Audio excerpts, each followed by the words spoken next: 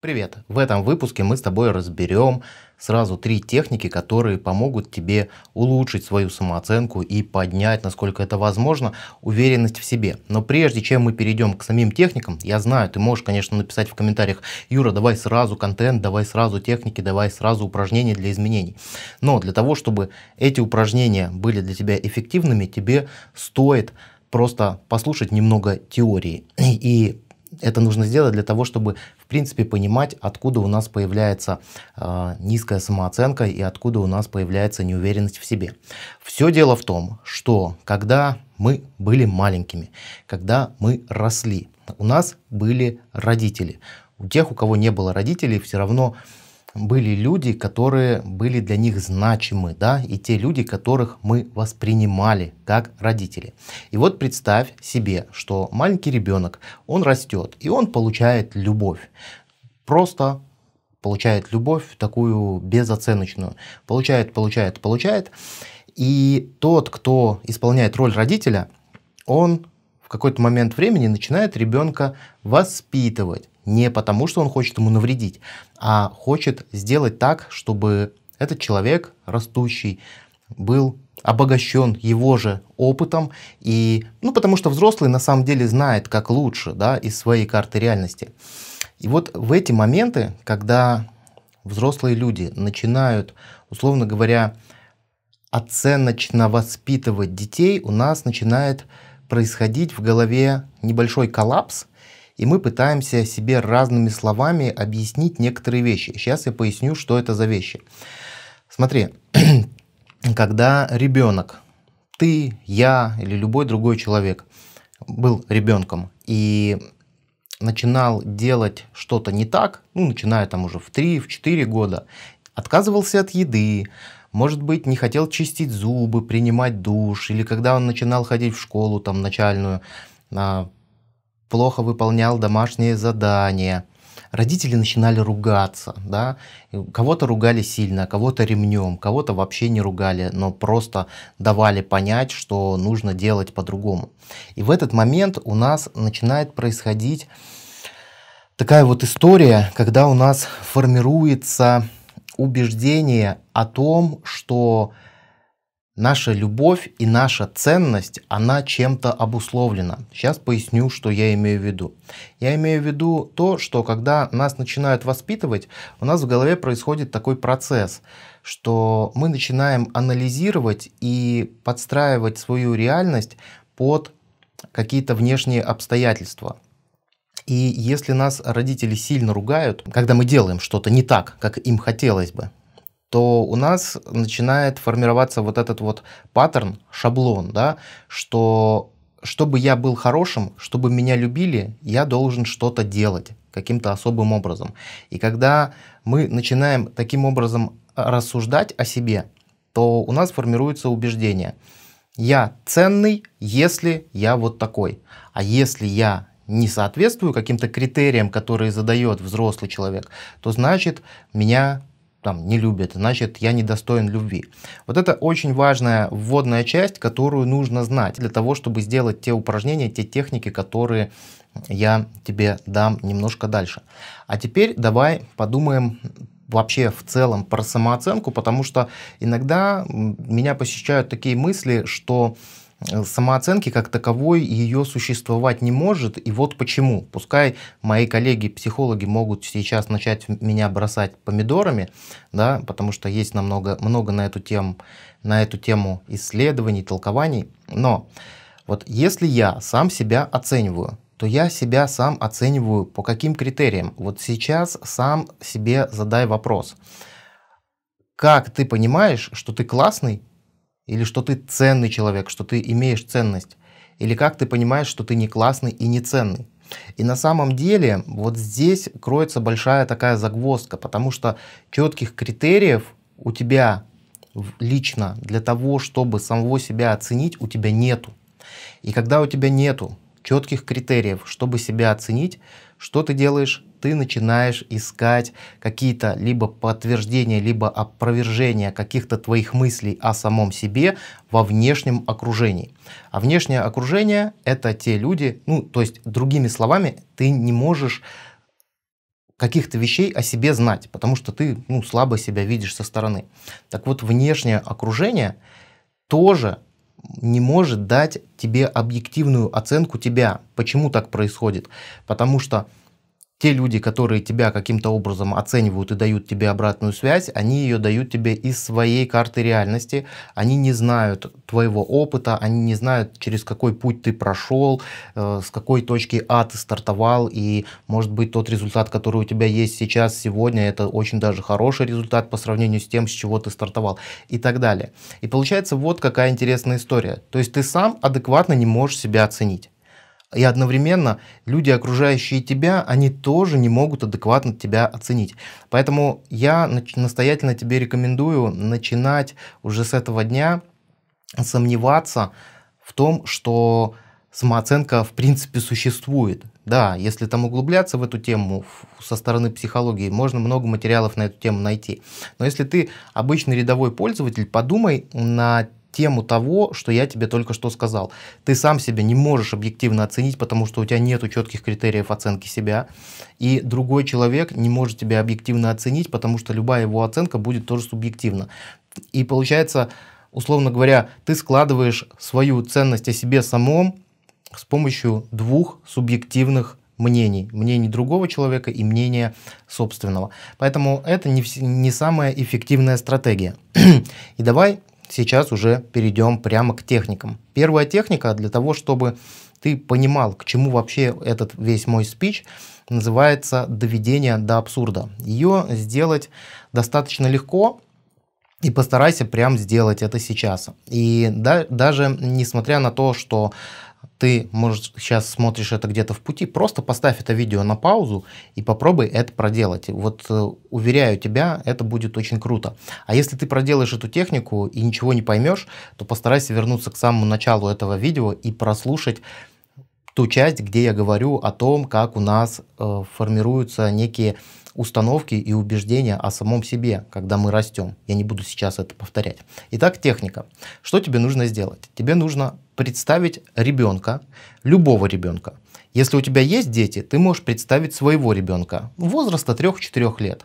Если у тебя детей нету, то ты можешь представить любого другого ребенка, своего будущего ребенка, либо можешь вообще просто представить ребенка соседа, к примеру. Возраст 3-4 года.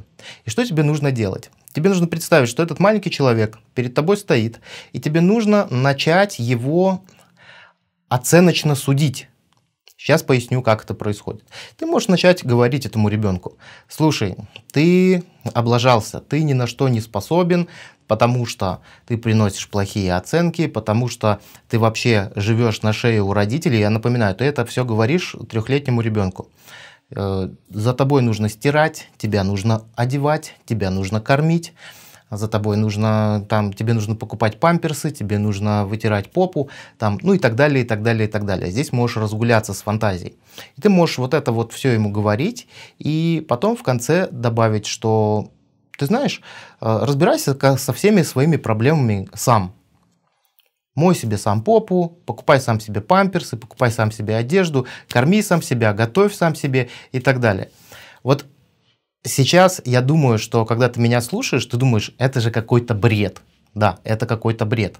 Но попробуй себя сейчас оценить с позиции взрослого. Вот это упражнение, оно тебе как раз-таки поможет понять, что в том детстве, когда у тебя формировались какие-то сомнения о том, что любовь и ценность человека может быть чем-то обусловлена, например, хорошим поведением, либо какими-то хорошими поступками, которые тебе говорили делать, это не совсем равно то, что ты сейчас проделал. Вот когда ты сейчас взрослый, стараешься ребенку сказать, что он должен сам решать свои проблемы, в этой технике, когда ты фантазируешь, и вообще это все только его проблемы, и он недостоин вообще никакого любви и уважения, потому что он ничего за собой не делает.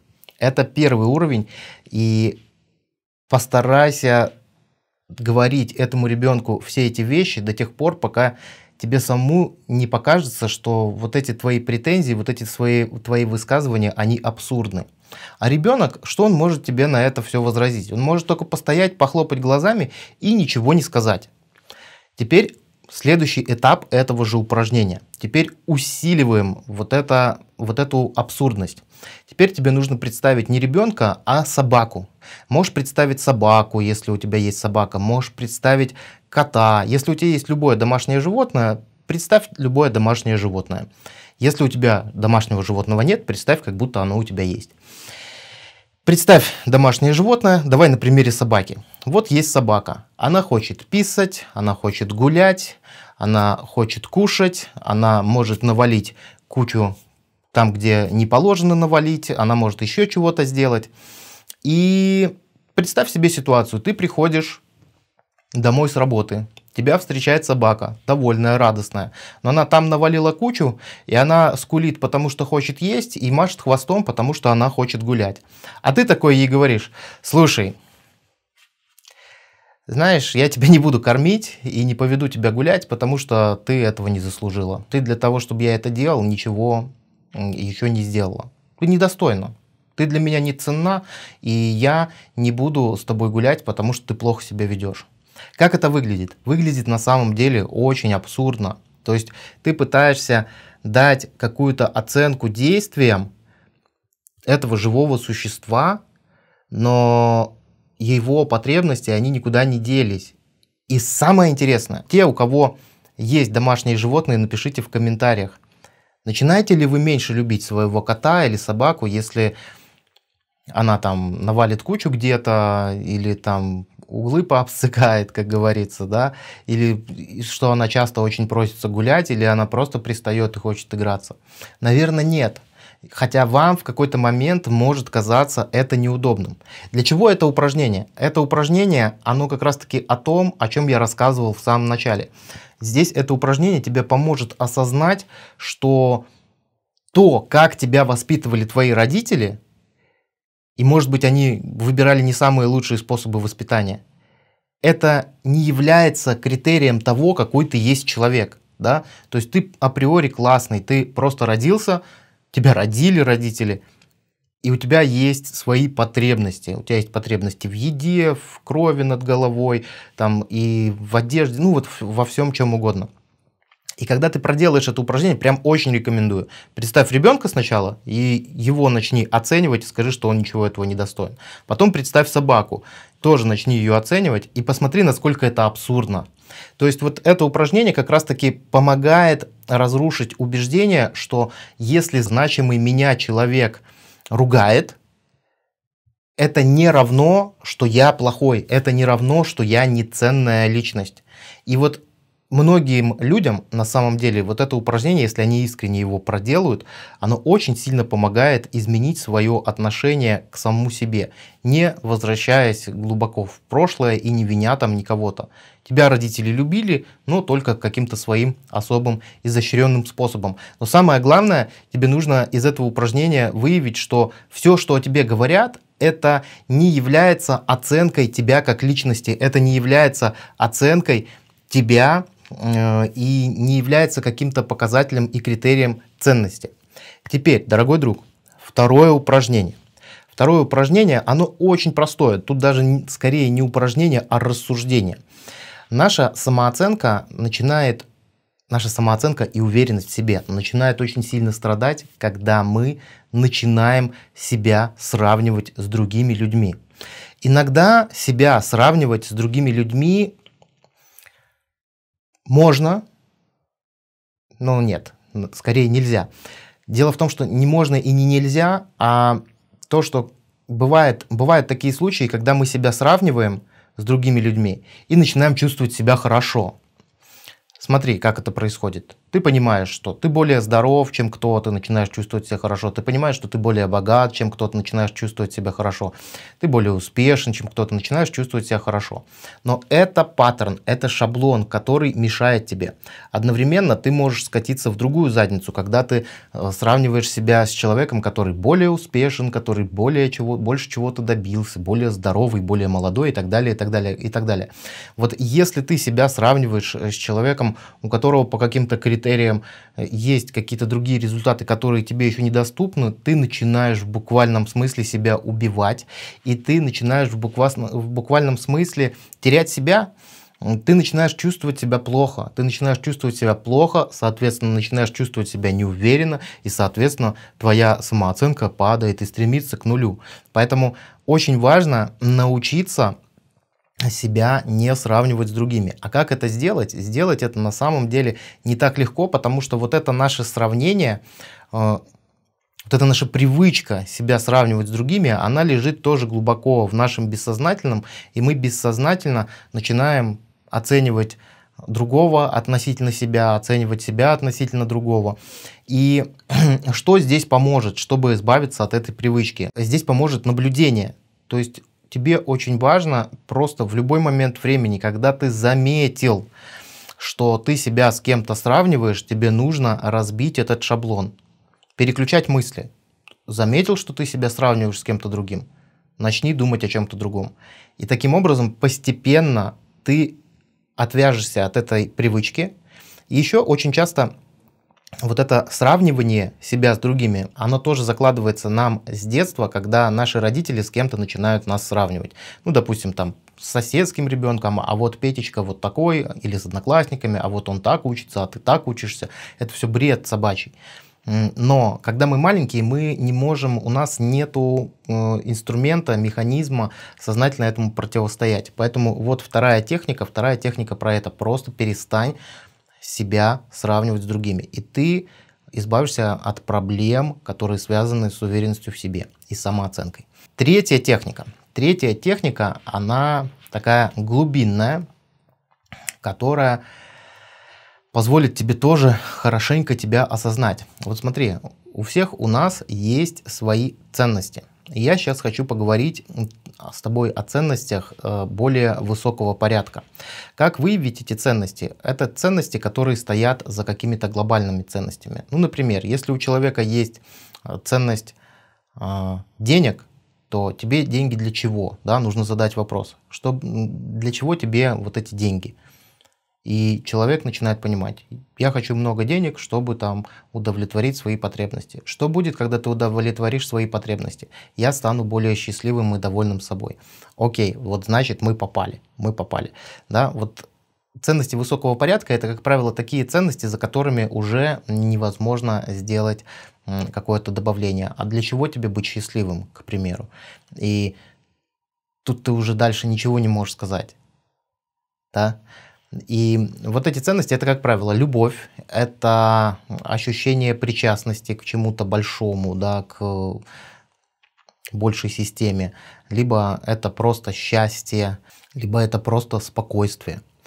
И очень важно, чтобы ты сейчас прояснил свои вот эти высшие ценности, ценности высокого порядка, какие они есть у тебя. И когда ты их прояснишь, очень будет круто, если ты начнешь оценивать все свои действия, даже не то чтобы оценивать, а интегрировать все свои действия со своими высшими ценностями. Вот допустим, для меня самая высокая ценность — это счастье и спокойствие. И несмотря, где бы я ни находился, я стараюсь чувствовать себя счастливым и спокойным. Даже сейчас я записываю это видео, я чувствую себя счастливым и стараюсь быть спокойным. И мне это важно, потому что если я буду забывать о своих главных вот этих ценностей и начну себя сейчас оценивать, а вот я запинаюсь, а у меня там не такое произношение, никакого видео не получится. Поэтому я стараюсь себе в любой момент времени задать вопрос, а для чего большего я это делаю? И когда я понимаю, что ты посмотришь мое видео, оно, возможно, тебе поможет, я становлюсь еще более счастливым, я становлюсь еще более спокойным. Я начинаю себя ощущать еще более причастным к чему-то большему, да, то есть я с помощью этого видео стараюсь сделать чем можно больше счастливых и уверенных в себе людей на этом свете. Поэтому вот эти 3 упражнения. Первое упражнение. Поговори с маленьким ребенком, поговори с собакой, постарайся их оценить и предъявить им, что ты не будешь им ничего давать, если они вот не будут выполнять твои требования. Попробуешь их оценить. Второе, постарайся сделать так, чтобы ты себя ни с кем не сравнивал. И третье, постарайся подумать о своих наиболее высоких ценностях, потом интегрируй все свои действия в соответствии с этими ценностями. Ты тогда получишь более целостное ощущение себя, и будет тебе счастье. И ты забудешь о проблемах с уверенностью и самооценкой. На этом у меня сегодня все. До скорых встреч. Пока-пока.